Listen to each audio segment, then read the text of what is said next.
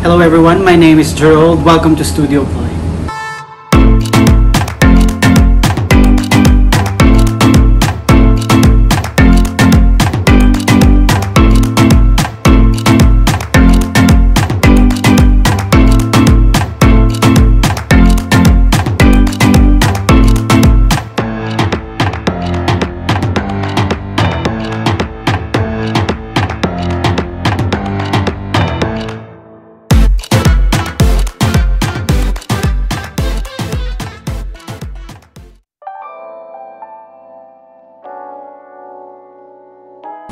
Have you guys seen our client reveal video which was posted 2 weeks ago? Well, today, join me as I walk you through the whole renovation process in the making of the project, which is Studio Ploy's very first official client. What are you seeing now is the unit's floor plan and mood board.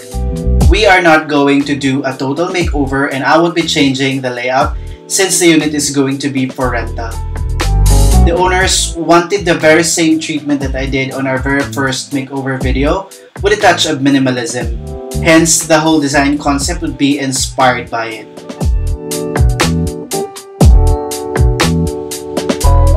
To further give you details of the unit, here are some before clips. It's a 28 square meter 1 bedroom and is already standard in finish, meaning the unit is already painted in flat white. Standard fixtures and cupboards for bathroom and kitchen are already in place. The unit owners wanted it to be very cozy and still renter friendly at the same time. When I started the project, it was when restrictions was a bit stricter. I was only able to bring in limited materials, and as much as I wanted to have at least one assistant, the building admin would not allow it. One of the most requested element from our first makeover that they liked was the cement finish wall. For this unit, I decided to put it on the side of the wall, which is going to be the headboard for the bed and on the living room adjacent to the dining area. It will also be the back part of the sofa, which will serve as our focal wall. The whole process took me about a week to finish. By the way, I made a tutorial for this which was posted 2 months ago. You can check that out kung di nyo pa napapanood, ilalagay ko rin yung link sa description box. For this project, ang pinili nating shade is the one on the right side, which is Marble Mist. My first choice when it comes to paint would always be white, but it's not going to be just a typical white. Dito, pinili natin yung much warmer one para mag-contrast sa colors ng furniture natin, which are mainly in darker tones of gray and black. The original paint are in flat white na medyo madaling madumihan and is hard to maintain. I always go for matte or satin which has a very little to no gloss to it. Ito mas madali siyang i-maintain na pag nadumihan, damp cloth would easily remove the stain. I particularly like this because it enables to hide bumps, very little imperfections on your walls, lalo kung di maganda pagkakapalitada or hindi na masilya.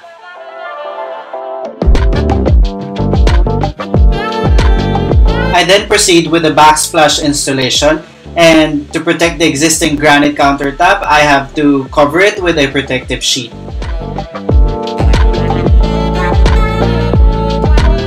Adding a backsplash will upgrade the look of the kitchen and at the same time will act as a durable buffer at mas madali pang linisin. Yung tiles na napili ko is a 3x5-inch beveled subway tiles in white para mas classy ang look. Yung materials for this, nakuha ko lahat from Wilcon. The original material for this was a mosaic tiles, but due to stock problem, I decided to replace it with a slightly bigger size na actually mas maganda yung naging result.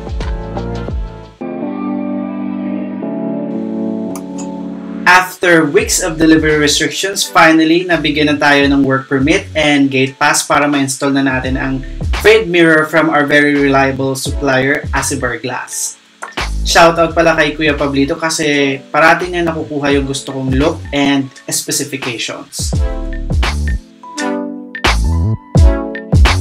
This part was inspired by the partition in our first makeover video kasi since we're not going to replace the existing one, ginawa ko is to make it as an accent wall and double purpose pa siya kasi this would make the room look bigger.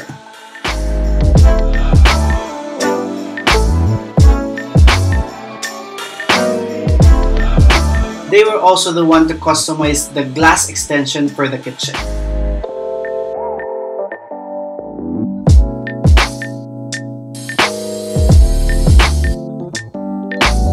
The next 3 days, sinunod-sunod na natin ang delivery and installation ng aircon, water heater, and washer and dryer at sobrang delayed na natin.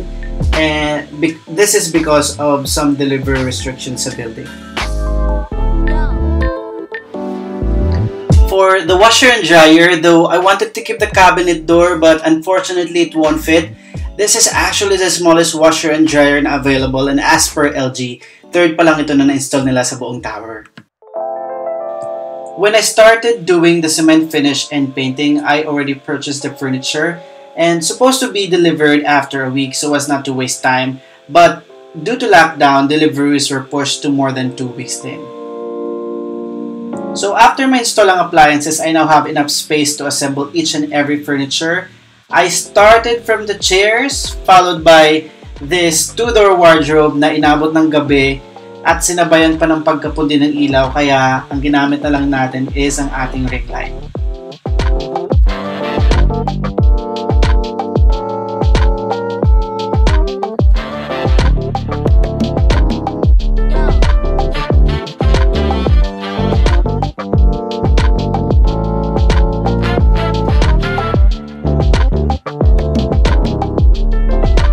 This table was so memorable to me kasi napatid ako going back and forth, kakakuha ng different shots at namaga yung daliri ko sa paa na halos 2 days din ako hindi nakagawa.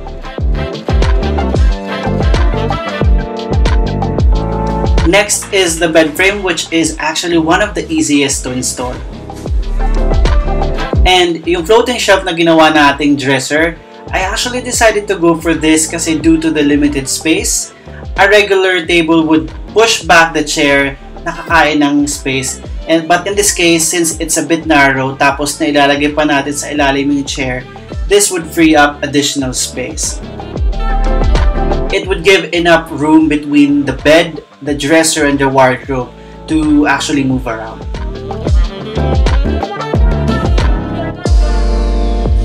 This whole area was actually featured on one of Furniture Source's recent IG post kasi doon natin halos nabili yung mga stuffs dito, especially itong FB Alex floating shelf.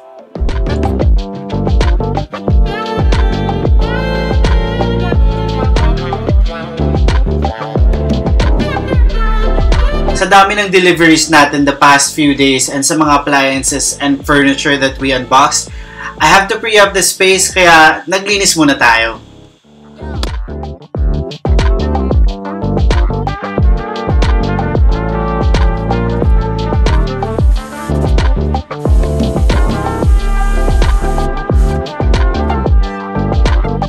With the overhead cabinets, it was so plain, though maganda naman ang ginamit na type ng laminates, pero to complete the industrial Scandi look of the kitchen, I added a little touch to it by installing a minimalist black handle to spruce up the whole look ng ating cupboards.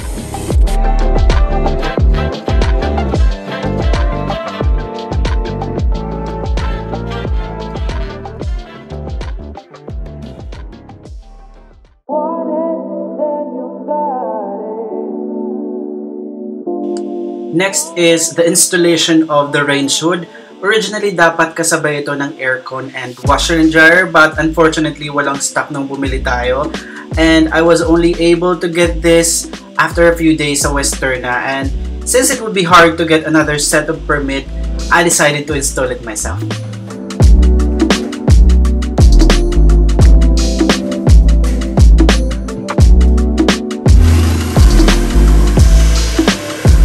With this unit, meron na siyang abang na exhaust pipe, which is actually better compared to most of the condos na yung range hood naka-filter lang at circulating yung air, kasi I found this more effective in removing smoke, fumes, and heat steam.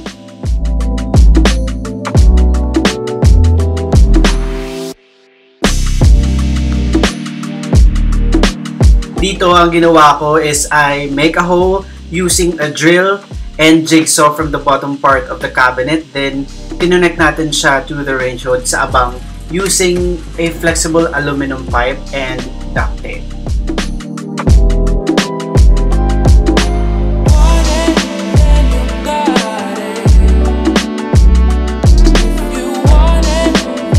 For the light fixtures, I originally wanted to put a chandelier, but due to the low ceiling height, a properly scaled one for this space would hang very low. Usually kasi, the ideal clearance is between 6.5 to 7 feet from the floor to the fixture. But for this one, nasa 5.8 lang siya. Kaya I replace it with track lightings, which is actually one of my favorite type of lighting method as it is versatile and classy.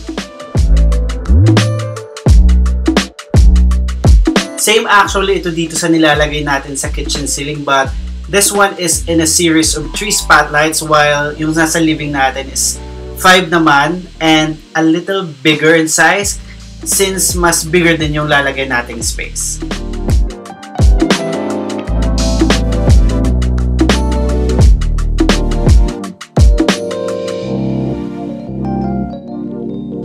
Moving to the toilet and bath, the owners wanted a very simple one kasi for rental nga ang unit and only requested for a shower curtain and water heater. I suggested to put floating shelves kasi walang storage space and also to upgrade the aesthetics a bit para di naman mapag-iwanan ng overall look ng ating unit. And I also added a towel holder beside the sink since tinanggal natin din yung original na towel bar.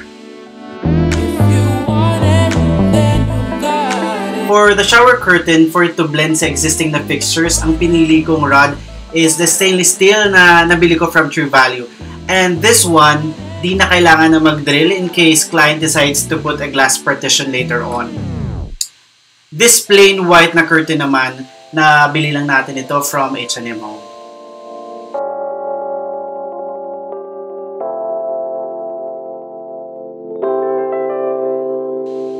After all the major installations and drillings, I then proceed in unboxing and installing the legs of the sofa bed.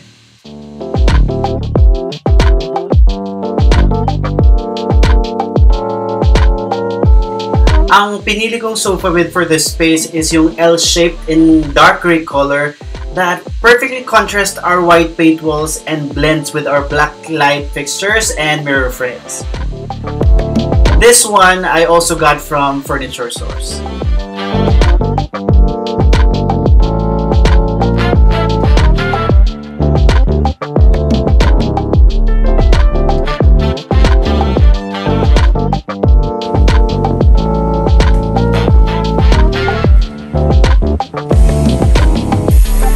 For the window, I opted for curtains instead of blinds kasi gusto kong magmukhang spacious and airy yung unit, and since it's for rental, it would be easier to replace it and also it's cheaper.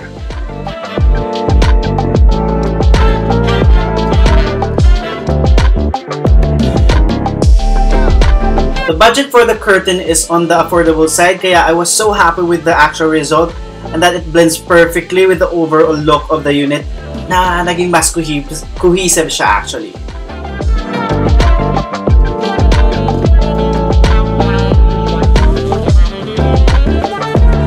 Tips on curtain installation to make the space look more spacious is to mount the rod as high as possible instead of just covering the whole window frame.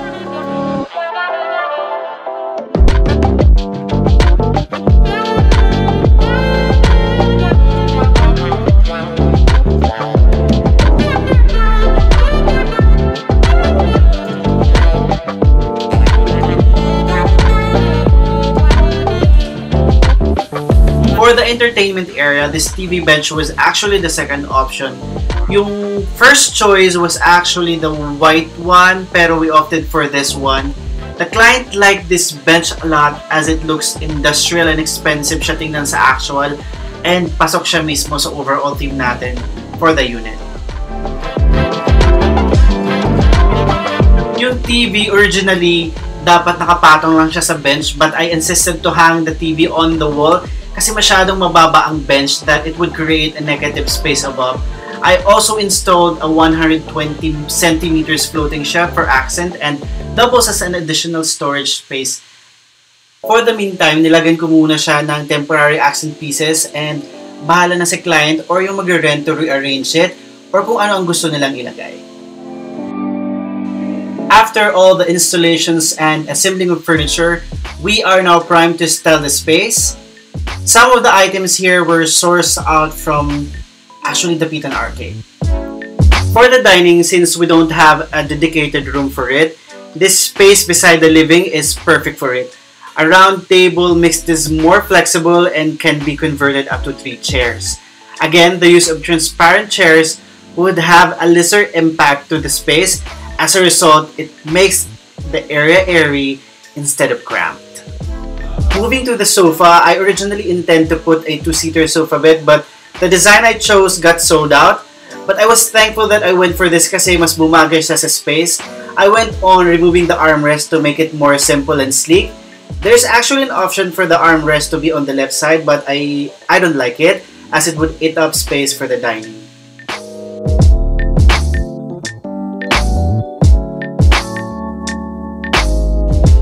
And of course, a Studio Ploy makeover would not be complete without our signature personalized art feature.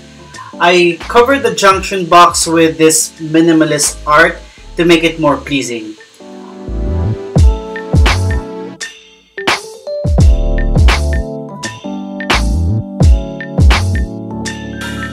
For the living area, I added this personalized digital art. The first one is a famous landmark from unit owner's country of origin, and the other one symbolizes the unique identity of the beautiful couple.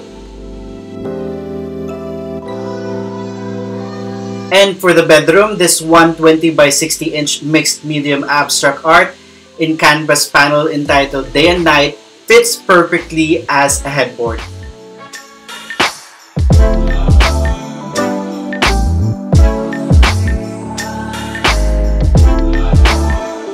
Minutes before the client reveal, I started to style the space, adding some of my favorite leaves, the silver dollar, and some flower arrangements to complete the whole Scandinavian-Industrial-Minimalist look.